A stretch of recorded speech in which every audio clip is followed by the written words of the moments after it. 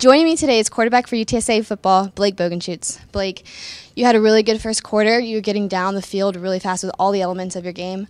How do you feel about your performance tonight? I think we started fast. We really did. We pushed the ball and we got that field goal. I think if we come back that next time and push the ball in the box, it's a lack of execution. We talk about it a bunch. We executed here and there, but we've got to put a drive together and score.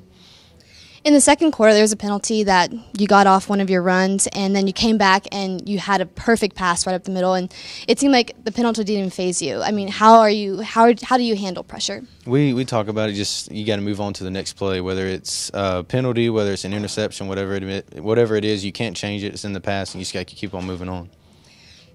Kansas State had a really hard time hearing them there. I know you talked about a little bit that you went from going off your voice for your snaps and then silent. Like, how were y'all handling the noise from the crowd? It was loud a few times. Even not just our fans, the Kansas State fans were really loud, and in the dome it echoes. And there was a lot of times when the center, Austin Pratt, couldn't hear me, so everybody moved but him. And we started going on a silent snap count. I think that kind of eliminated that. But we can't get behind the chains on second and third down. That makes it hard to convert.